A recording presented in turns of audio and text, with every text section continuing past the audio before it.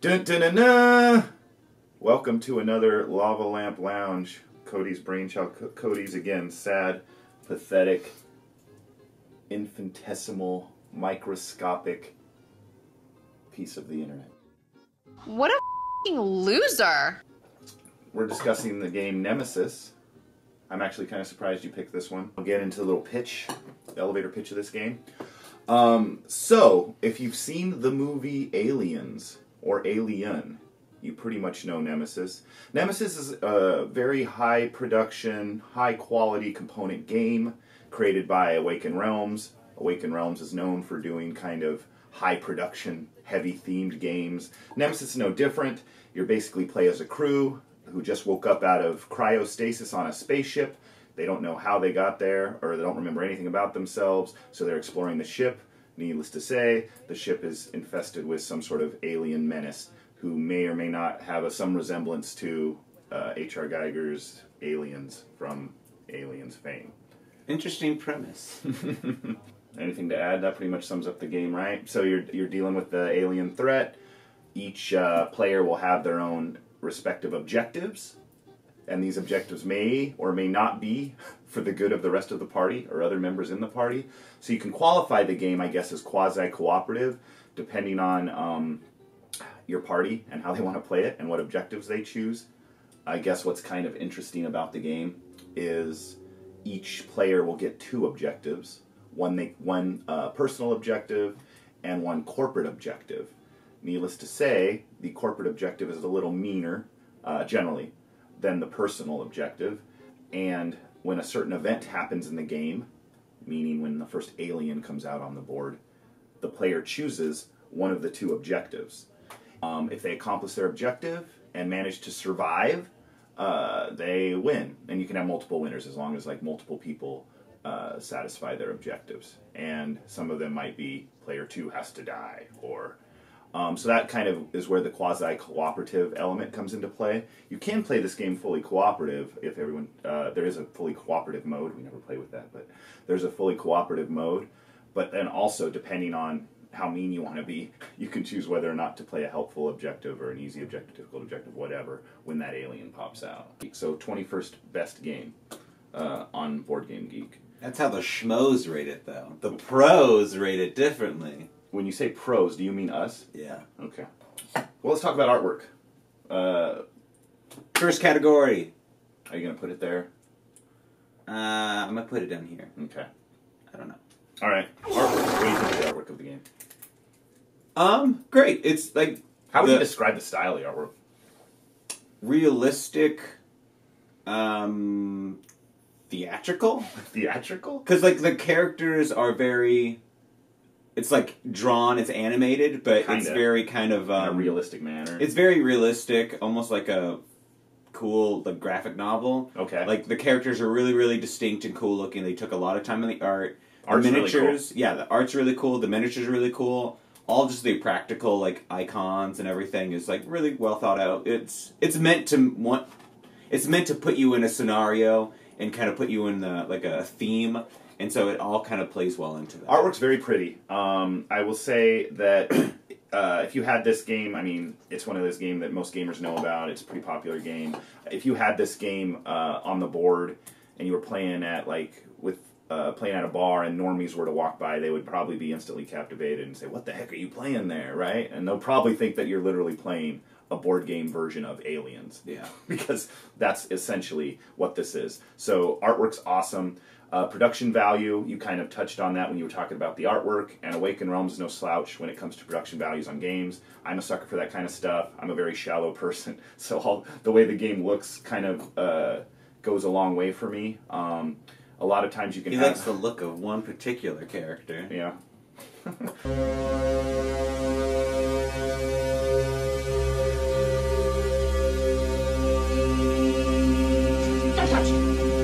I think you're probably more forgiving. I'm assuming you're probably more forgiving of artwork and production value than me. I'm pretty it needs to look pretty. I mean, I think everyone wants a game to look good to a degree, right? But I'm probably more picky about that than you are. I'm just assuming. Okay, let's just move on to complexity of the game / Erica variant. You think Erica could play this game? Could normies play this game? Or non-gamers? Normies kind of sounds derogatory or pejorative. Let's just say non-gamers, Erica variant. Could she play this? I feel like we would just be telling her what to do the whole time. Like, could she play it on her own? On her own? And make decisions on her turn on her own. Without, like, an alpha gamer or someone else at the table who's familiar with the game telling her what to do. Like, do you think she can play this game? Or non-gamers can play this game? I think this game is complex enough the first 2 or 3 times that someone who's not a huge gamer, they're into like party games, would be off-put by it. Mm-hmm. It's pretty crunchy. I think maybe because I played the game so much that it's not as complicated for me because I played this game a lot. But yeah, I guess objectively it's a little complicated. Replayability. Oh, for sure. It's a lot of replayability because the panels, the ship dynamic changes. That's cool, yeah. Your character... The layout of the ship is always different. Yeah. Your character objectives change. Yep. And so every time you play, the ship is going to look differently. Different rooms. Yeah. The different cards are going to pop up. Different aliens are going to pop up. Different events. So definitely a lot of replayability. I agree. Theme, for me, I know we're not really necessarily putting numbers on these discussion topics, but I would say theme for me in this game, I have no problem saying for theme for me, for this game is a 10 out of 10 if I'm putting numbers on. Like, just talking about other games. Yeah, but yeah, for this game for sure. There's like, there's definitely fun decisions to be made. I think the game can be a little complicated, especially if it's your first time playing it, but it makes, all the stuff makes sense though, right? Like, thematically, like, it makes sense. Like, if you keep in mind, like, and there's different rooms, and different rooms do different things. And it may take you a minute to understand what all the different rooms do, but all the rooms make sense with what they do. Like, there's a generator room, activate the self-destruct. You're like, well, what the hell does that mean? And you really only have to know the title of the room to know what it does. Right. That's how the complexity kind of comes back to simplicity in the design. Yeah. Because, like, you know what the med bay does. Right. You know what... Surgery. Yeah, the fire... Emergency room. Fire the control. Fire control room, the navigation room, control room. You know all those things. Yep. So, but it is kind of nice because, like, you might not give a shit. Your objective might be very clear, and you're looking for one room. Yeah. And you don't really care about... Or you might be a character who... You're put in a situation, you don't care about your objective at all, you just care about surviving. Yeah. So it's fun to... That's where the theme comes in, where, like, your gameplay can completely change because the theme is survival, it's co-op, it's, working with each other, it's a lot of different things. I think what I really like about this game, I have a lot to say about the theme because I think that's probably the best thing about this game. It really immerses yourself. It hits you over the face with it. Like, I think the design of the game lends itself, and the theme itself, just lends itself to being just a wonderful kind of thematic experience because there's so many things that can happen in this game. Like, the ship could blow up. The engines can get destroyed. You get eaten by an alien. You get on an escape pod, but you died because you had an alien. You were infected in the escape pod You or got on sent your way to deep out. space. You thought you were fine. You went back into cryostasis, but the ship went to deep space, so you died. Alien pops out of you on Right. the way to Earth. Right. Or so even if you do manage to like accomplish your objective, you have to survive. Sociability, player interaction. What do you think with this game? A lot, because you spend most of the time, because it's a survival game, working as a team, but to Until what you're extent, not, right? to how Until you're far, Yeah. to how well you're working with each other rather than just manipulating each other. I like the engine mechanic where you have to trust each other. Are the engines working? The navigation, are you trusting the person who says, "Oh, it's actually going to Earth"? Let's go to Earth. It's fine. Yeah. So all those aspects make it very social. It's fun because it is kind of fun to screw your friends over, but at the same time, it generally behooves you to work with people. Yes. To a certain extent. A lot of the goals are work with each other to a certain point. But let's talk about skill versus luck. So obviously there's some dice rolling when you're rolling for noise, when you're attacking aliens. So there's the luck there.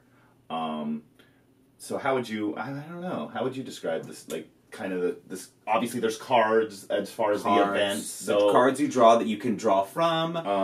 So I say there's a fair amount of luck, really. The setup of the ship. Yeah. You might have an objective, and you have to it's go the other to end of the ship. Yeah, you have to go to a certain room as part of your objective, and it is the very last room that anyone explores. I feel like it's a really good mix of, even if you have a room super far away that you need to get to, even if you're drawing a bunch of aliens, yeah, you might lose, but it's still gonna be fun. Yeah. Like we've had games where we are constantly just fighting aliens and we never get anywhere, and it's purely survival. Yep. And that's still fun. Final score. Yes. Oh, you're doing a thing there too. I just realized we were going through each of the things and you didn't do a Well, thing. we can production value. We can do that. Production value. Oh, okay. You're gonna... Final rating. I want to start with you. 8 out of 5. No. Wait, 8 out of 5. Oh, sorry. 8.5 or 8.5. Okay. But anyway, I give this. Hold on. I want to build it up just a little bit, just because as long as I've known you, you've always said Nemesis is like your favorite game. I didn't say favorite. It's one of my favorites. I've always heard you. It's either I have a it's favorite. One, yeah, it's like it's one of the. Okay, so I just want to. I'm gonna gauge other games based on other game ratings based on this. So okay, go. You are. Well, just because if this is like I didn't say it's my favorite though. It's on it's the list. always on the list. It's on the top, list. Yeah, It's on the list for Okay. sure. We have a list. You have a list. I have a list. This is on the list. 8.5, easy. This is a solid 8.5 for me. Nemesis, buy it. Yes, good game. Solid recommendation. Awakened Realms is always awesome. Transition to Hula Girls or something. That's exactly what I do. That's the transition. Tropical heat wave, the tropical heat wave, the way that she moves at the moment to prove that she certainly can. Get it all out. My neck's been like hurting like right here. Yeah, I know. For some, like this weird like clavicle thing. In preparation for whatever random fucking movie that you want to fucking talk about, I made a martini. Cheers. Cheers.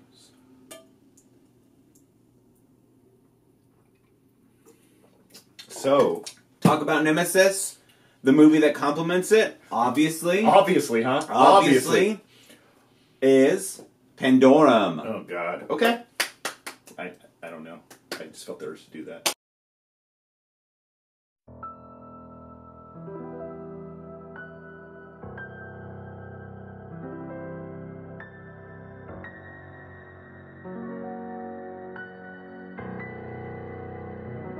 There's nothing left for me.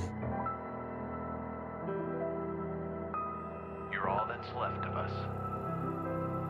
Good luck. God bless.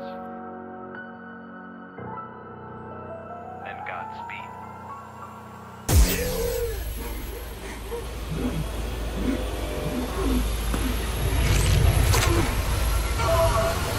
So, Pandorum is a story about a ship that he having to explore the ship, foggy, and they begin to see what happened to the ship, and it becomes very... I think that was a big spoiler you just gave. That's like a big thing. You think the ship is in space. All right, want to redo your synopsis? yeah, Go ahead. All right, take 2. So, less is more, remember. Oh, God. I'll give my synopsis. Okay. All right. So Pandorum is a sci-fi horror film. I think it's a German film. I think it's a British-German film, if I'm not mistaken, directed by a Christian Albert. And the name Pandorum comes from a fictional term that the filmmakers came up with. It's kind of a gimmick in the story, that basically a side effect of some sort of psychosis. Space madness! While traveling throughout space. But basically, the film is about a couple individuals who are a flight crew of the ship. It's the year 2160-something. Basically, Earth is a piece of shit. There's about 23 million people on Earth, billion people on Earth. All the resources on Earth are depleted. Earth is basically going to collapse. So...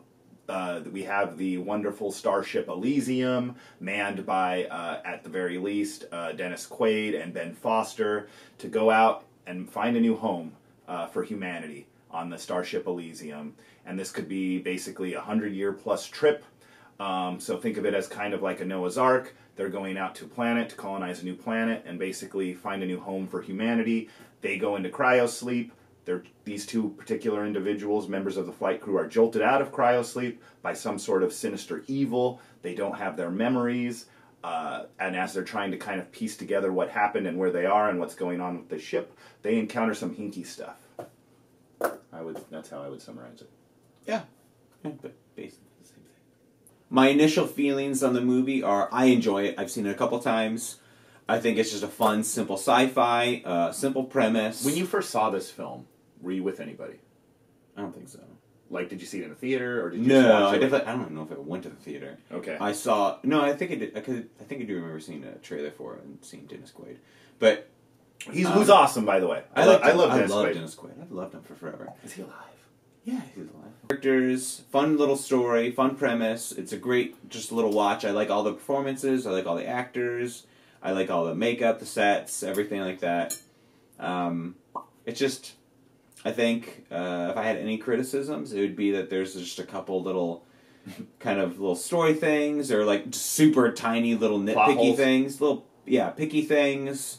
There is a twist. And it doesn't seem like super original. It's just original enough to where it's definitely its own thing, but it didn't blow my socks off with like the story or the twists or anything like that. But totally solid movie. Like the action. It's spooky. And I like Ben Foster. Okay. Anything else? We'll talk more about it. Yeah. Okay, I think the plot of the film and the film on paper, it's cool. I actually think it's a cool concept. Like, I mean, like you said, nothing necessarily really unique. You got like a ship going out to find a new planet to basically save humanity, right? That is not necessarily and encounters some sort of space horror along the way. So that's not necessarily a unique idea, but it's still a cool idea, right? And you have kind of this gentleman, Ben Foster, because for the most part, without giving any spoilers away, for the most part, I keep saying Douglas Quaid. Dennis Total Recall is Douglas Quaid is the character. Dennis Quaid is staying kind of in the cockpit while Ben Foster is kind of having this kind of odyssey around the ship, right? Like, all of that is cool, and he's encountering like random people, and these the random these random monsters or whatever the heck you want to call them. You learn what how these monsters came to be without giving any spoilers. So all of that is cool. So I do enjoy that aspect of it. What issues did you have with it? Full scope. Oh, full scope issues. You want me to go? Yeah. Because at the very end we'll rank it, but like full scope on the. All right, now, and this isn't necessarily limited to this film. This is limited. I was having a discussion with some other friends of ours about this earlier today after watching it. Why does so much sci-fi movies that are kind of in the genre, the sci-fi horror genre, why the hell do they have to feel like industrial rock videos? Why do they have to feel like I'm watching a Nine Inch Nails video or Marilyn Manson, or like all of the monsters? Like, it's like the female I could be actress, watching like Marilyn Monroe's Sweet Dreams video. That's what the hell this feels. The female actress, like, specifically her outfit, her hair, her look. The monsters though too. I like the design of the creatures. I think my biggest issue was like all the other characters in it seemed a little. I think they fit with what you're talking about. I think the creatures themselves were designed really well. I think just the general look. You actually agree with me, but you're saying, you're saying it's reverse. Because I felt it more from the creatures than the characters. I felt from the characters. You felt it more from the characters than the creatures. And I feel like the set design was like, again, like an industrial, like an industrial rock, like metal video or whatever, like music video. Excuse me. This movie is... If we had viewers, I'm sure I'd get plenty of comments shitting on me, but good for me. Like, luckily, we don't have viewers. This movie is a horror sci-fi, and if you were to look at the ship as a ship, you'd be like, this is a ship. What I'm just saying, if you were a person in the real-life ship, you'd be like, this was designed by someone who's trying to make a horror sci-fi ship. It looks spooky, dark, weird. I would say it's designed by some kid who's a Nine Inch Nails fan. It looked like kids got dad, like some industrial rock goth kids, like got daddy's money, and it's like, let's make a movie. The set doesn't have to be scary. The setting, the story, how it's played out is scary. The creatures are scary. You don't have to make the set scary. Where she's staying and she's looking over those plants. Yes, because she's That supposed to be like seems she's supposed to be like a botanist. Or That whatever. seems like a No place where you would spoilers or- actually have. Actually, I thought that was the coolest set Exactly. piece. That is what the ship would actually look like. Right. And then you get to the next guy they meet, the kooky guy, and you The look chef, at his the set. chef. Yeah, and you look at his set and you'd be like, who is designing this ship? Like, who would design... Fans of Marilyn Manson. Oh, exactly. I'm just... and No, I'm Nine saying Inch in the practicality of the movie. Yeah. Who's designing a ship that is going to put a room like this in there? Like, this is a murder Why room. does this room exist? Yeah. Why is the designer of the ship putting a murder room in the A murder room. I'm stronger than you know. If they come after you, run. How dangerous these bad guys are Yeah. is enough to sit there and go, we can spend the rest of the time running, hiding, and the tension is there. Rather than fight scene. But that's another way that I think could have improved this film is like if they went more psychological, right? Yeah. But you know, your mileage may vary, right? You may enjoy this, but again, we're making these comparisons to Alien all the time tonight, but like the reason like something like Alien worked for me is you have that kind of psychological aspect. It's like, where's the threat? You don't know where the threat is. Like, so if you had that in Pandorum, where you got, you know, these characters like moving as a unit, and it's like, what's the threat? What's the monsters? What's going on? Keep the threat hidden, even. Like, or even, I like the design of them. Show me that, but they don't have to be flying around. They don't have to be jumping around. They don't have to be super strong. Right. It's their numbers. Yeah. And how creepy looking they could be. That's it. Because it's 3 people versus 1,000 of these things. Yeah.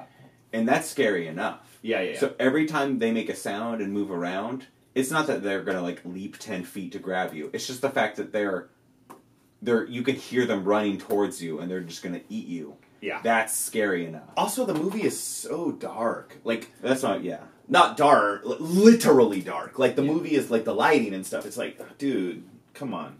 Like, I mean, I get like it's supposed to be scary and stuff, but it's So like this is the ship is I'm meant like, to be Noah's Ark. right. And if you're And the getting systems- people to sign up The for systems it, are not functioning. They're trying to figure out what's going on with but the if ship. you So- ask me to go onto the ship as, you know, hey, we're coming onto the ship, you're the last humans to survive. we got to and I walk onto the ship, we got to repopulate I'm like, humanity. oh, no, this is like a haunted house. Why did you design the ship to look like Well, to be fair a though, haunted house? To be fair though, once they get power at the very end on in the ship, you see what the ship looks like with power, right? So you do have lights. And The stuff. cockpit is nice, yeah, but everything so- else still looks spooky and weird. But yeah, like How do you feel about the twists though? I feel like there's a couple twists. It's all right. I mean, I don't know.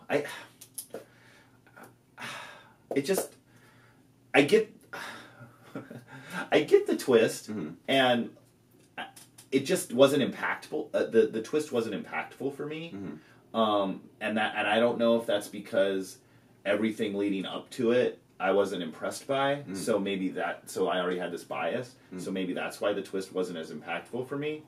But there is spoilers. I don't know if this is a spoiler, but there is a significant twist in the film. There's like 2 twists.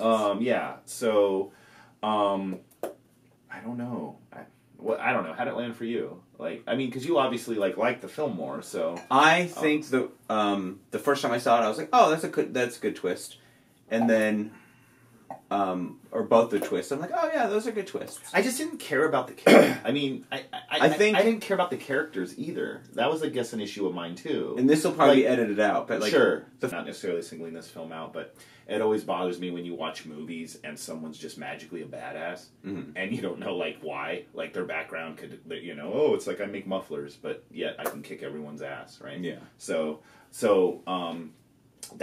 that bothered me initially with this film, but then when I thought about it a little more, it's like, well, okay, if they're spending X amount of time avoiding monsters, then eventually you're going to become tough or whatever. Like, so the fight scenes, I guess, kind of, I'm beating a dead horse, but the fight scenes kind of just felt unnecessary with the humans, with each other. I think they just wanted to get, like, because why are we fighting each other, right? And the execution and the way it looked, it was just all yawn for me. So, again, maybe under a different set of circumstances, different set of execution, different production value, whatever, I might like the film, but that's it. That's why it fell flat for me. I think I can definitely agree with... Luckily, she doesn't do anything unrealistically badass. Right. Right? And I think I definitely agree with you. Like, it seems almost like Wizard of Oz. Like, instead of every single time she comes across the lion, the witch, or the lion, the scarecrow, and the Tin Man, she starts, like, fucking trying to, you know, beat their faces in. Yeah. If I saw a human in that situation, I'm hugging them. Yeah. I'm freaking out. Yeah. Overall, I don't think about it too much because I don't expect it to be like a highbrow movie. I'm just like you don't care. It's not Interstellar. It's not practical. It's just a sci-fi adventure. You don't care. You just want to be entertained. It could have been done better. I think it could have been scarier. It could have been, you know, plotted better or whatever. But for what it is, I enjoyed it. Yeah. What's your rating then? Are we gonna go to ratings? Why not? We can keep talking after ratings. Well, yeah.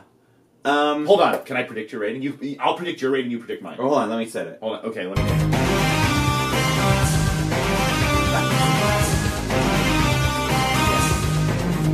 Are we doing point out of 10, and we're doing 0.5 increments, right? Okay. Should I write it down? You already have it set, so I can say it. Yeah. It won't like impede you or bias you. Or you have it. All right. I'm gonna say you think this film is an 8. 7.5. 7.5 was gonna be my thought actually. Yeah. But I upped it. 7.5. All right. I swear I thought 7.5 for a fact. No, you like some more than that. Okay. I'm gonna guess yours now. All right. 6.5.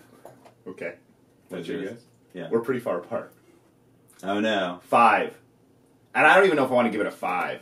Like, it's I would not watch this film again. Like, I liked it. I have no reason. Okay, now I'm going to shit on it now since the ratings All are right. out. Hold on. Okay. Can we agree that the female in it is attractive? I feel like she was right up your alley. But we can edit this part out. Are we editing this out? We can edit this out. She's attractive. Yes. Oh, yeah. She had the...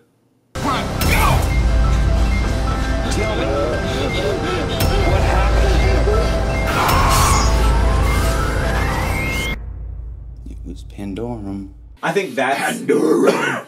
I think... Pandorum! That's where I kind of... That's where I agree with you. Like... So bringing it all together, Cody, sum it all up for us. Nemesis, 8.5. Pandorum, 7.5. Mary Winston, 10 out of 10.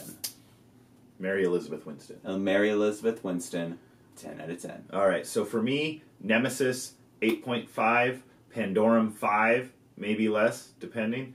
And Mary Elizabeth Winstead, 10 out of 10. Don't forget to like and